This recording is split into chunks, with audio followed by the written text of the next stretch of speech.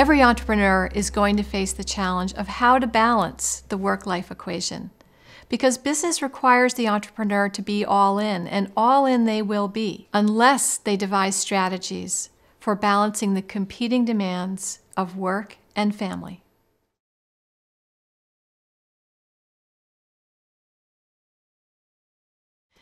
In terms of children, it's of course important to attend their recitals and their soccer games.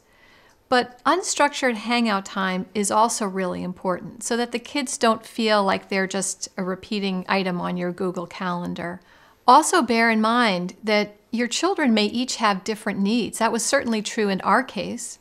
For my book, I interviewed each of our children about how they felt about their father's prolonged absences and distractions as a result of being in business, and they gave very different answers. It turned out that my daughter needed a little bit more from her dad than my sons did. So I think it's important, if your kids are old enough, to really ask them what it is that they need.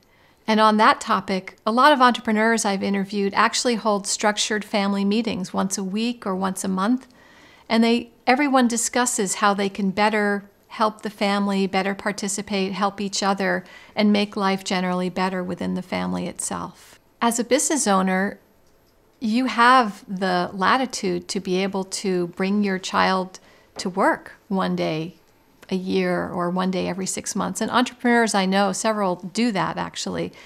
And it helps the kids to really see what you deal with every day, the kinds of people reporting to you. It helps them to see you in a leadership role.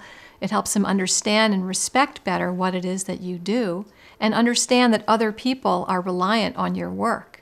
On the other hand, there may be issues, particularly financial issues, that you do want to shield your children from.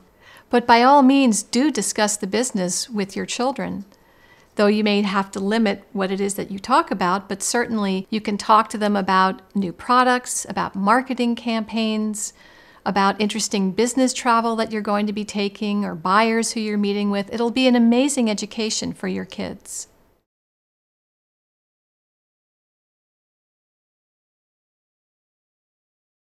When one spouse owns a business, it's very easy for the other spouse to feel left behind because the business is so all-consuming. Sure, date night is very important, but I would urge you to also take advantage of small moments together. Make sure not to neglect them. Set the bar low, but set it somewhere. There were times in our startup years when all Gary and I would have time for would be just a walk down the block every day. 15 minutes. But that was really all it took to kind of keep us connected during those years, even when it was difficult to take a vacation or go away for a weekend. But the key thing is to be sure to leave the smartphone behind. In my own experience, I really wrestled with my husband's smartphone addiction for many years until we established some parameters around its use. So, for example, he doesn't glance at it while we're having a conversation. He doesn't bring it to the dinner table. He keeps it silent when we're at the beach or having vacation time together. He may have it with him, but he puts it away and it doesn't buzz and bleep and distract us.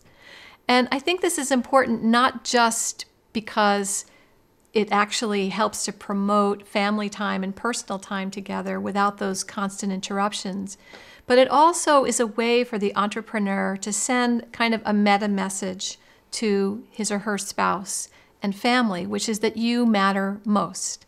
Yes, my business is critical, but you matter more.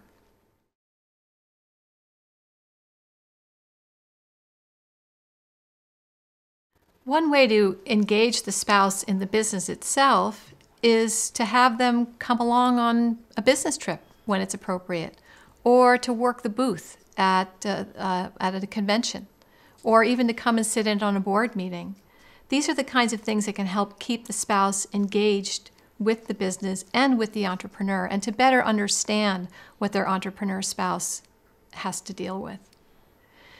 And remember that just because you're not in business together doesn't mean that you can't do things together. Obviously, shared hobbies are desirable, but even if you don't have them, you can certainly bang nails for Habitat for Humanity, or hold a fundraiser or launch a nonprofit or do something together that will use both of your skills and ideally even engage the business in helping out in the community.